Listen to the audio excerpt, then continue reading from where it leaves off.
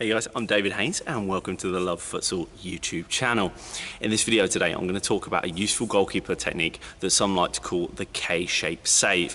This is when one knee is on the floor and the other leg is vertical, therefore creating a barrier.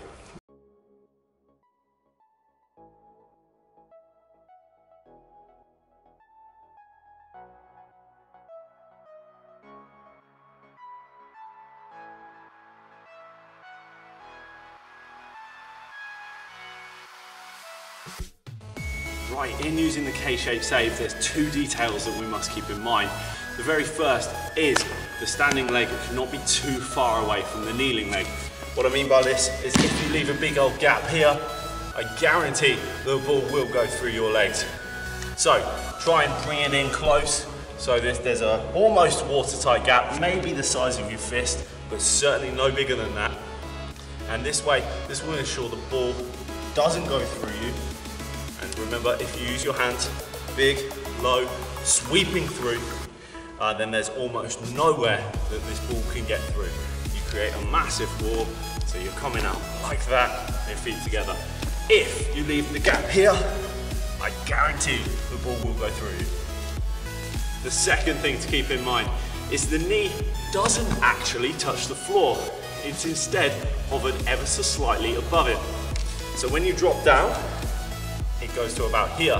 Obviously it has to be low enough so the ball does not go under you. It's no good at being here. But bring it down, don't ground the knee. The reason we do this is if you do ground the knee, it's very, very difficult to get back up and you end up anchoring yourself on the floor. So if there is a rebound, there's almost no chance you get up quickly enough in order to make the second save. If you hover the knee instead, it's a much, much faster technique. And then you can move between both and basically you're in a position to make another save if required. So remember, keep that nice and tight and keep that knee off the ground. So I've had a couple of questions in. People ask me, which knee should you drop down on? Well, this depends on two things. The first is the angle the attacker is coming from. So if they're coming in from the left or the right or directly central. The second thing that's important is which foot is the striker. If they're left-footed or if they're right-footed, it can change, especially if they're coming directly at you, which knee you should go down on. So I'm going to show these in a couple of practical examples. So when the attacker is coming down from the side, you keep the leg that's against the near post straight, and then you bend the knee that's on the far post. This means you cover a huge amount of area. If it was the other side, you'd bend the other knee, so the one that's on the near post is always the straight one. I'll give you an example of this and I'll show you just how much of the goal that I can cover. So you get ready, the striker is coming down your side, so imagine that you're the striker and then imagine trying to get the ball past me. I come out, go down, and I make sure I bring my arms down with me, so there's very little space that they can shoot low past. If I have my arms up here, they can still score past this area. But if I bring my arms as well, I have the near post covered with this leg. It's not getting under me, it's not getting through me. He can maybe curl it around, but that's a damn good goal if he does.